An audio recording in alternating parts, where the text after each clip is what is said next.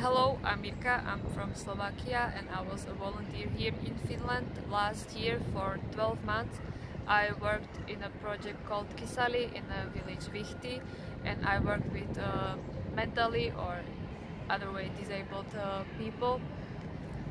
In Kisälli it's focused on working with disabled people in a creative way, so we made carpets or some other stuff from textile or cloth, and our task as a volunteers was to support them in their work.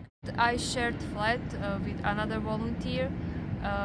The flat is, let's say, 2 kilometers away from the organization. In Kisälli I learned how to work with disabled people, and I fell in love with the work, and now I try to continue with this work, and I applied to university for this type of work, so it actually opened my mind to this world. And also I learned so many personal things, like how to be alone, live alone and manage my time, but also the creative work like weaving the carpets or crocheting or knitting my own scarf or socks. It was a really nice experience. I would recommend volunteering to anybody who is interested in getting to know another culture, even if it is in Europe and you are from European country. It's always good to know new country, new people, meet new friends. I made a lot of friends and we keep in touch, so there is always the contact there.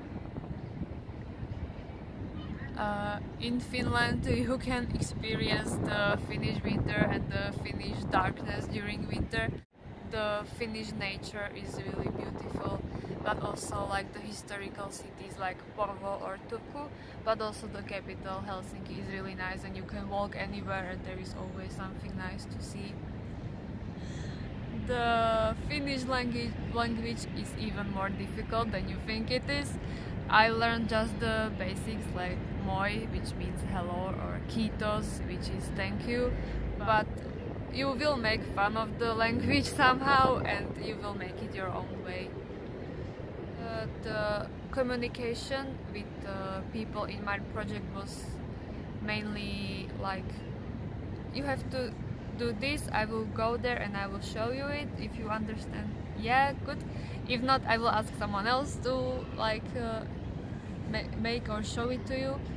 So I did not really need the Finnish language, but and of course everyone here speaks English, but of course the basic phrases are good to know.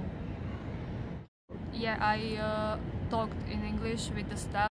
Sometimes you can feel alone or lonely, so it's always good to manage your own time and how to meet with people or how to plan some trips or anything, or just go to the forest to walk or something like that. The things I learned or the things I got from this experience are far more higher than the difficulties. I developed myself, I changed myself. You don't really need anything specific when you come to Kisälli, or you just need to prepare yourself with working with disabled people.